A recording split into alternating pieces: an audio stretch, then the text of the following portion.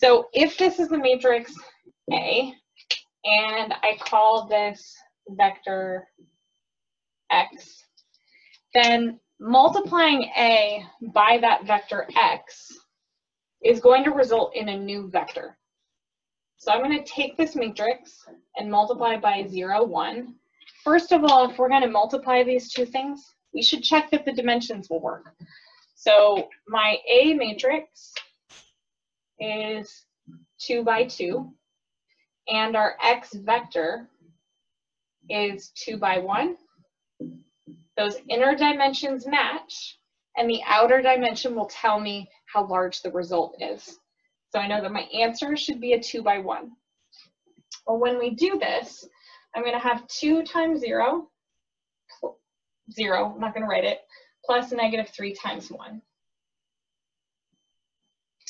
And then I'll have 5 times 0, that's 0, plus 7.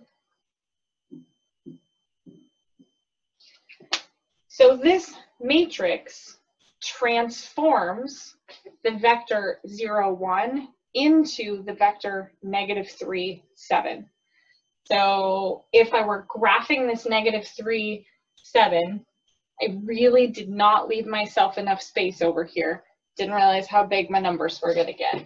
We started with the vector 0, 1, and now this vector has turned into the vector negative 3, 7. So that's 3 to the left and up 7. 3 to the left.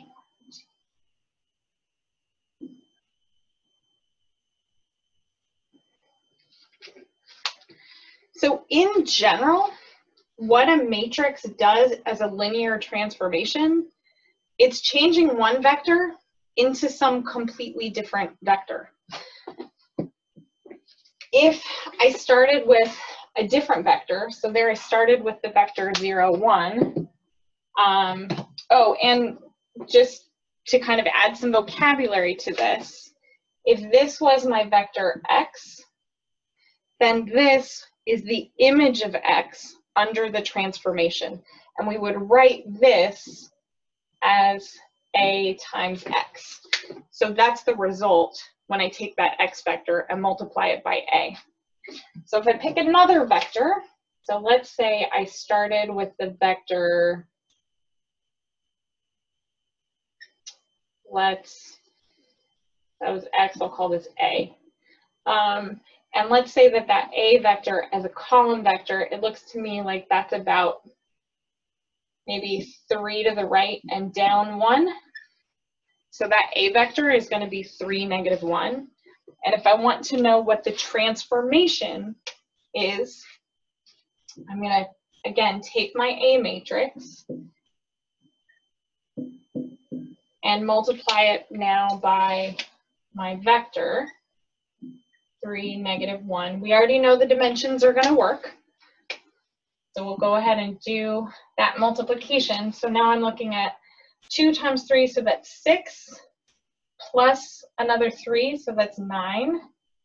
5 times 3 is 15, but minus 7, 15 minus 7 should be 8.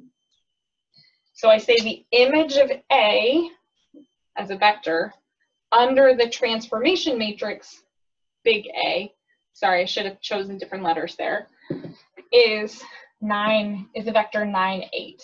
So 9 over here, 8 up here. I'm just going to fake it and say that would be A times A. So it took this vector and turned it into that one.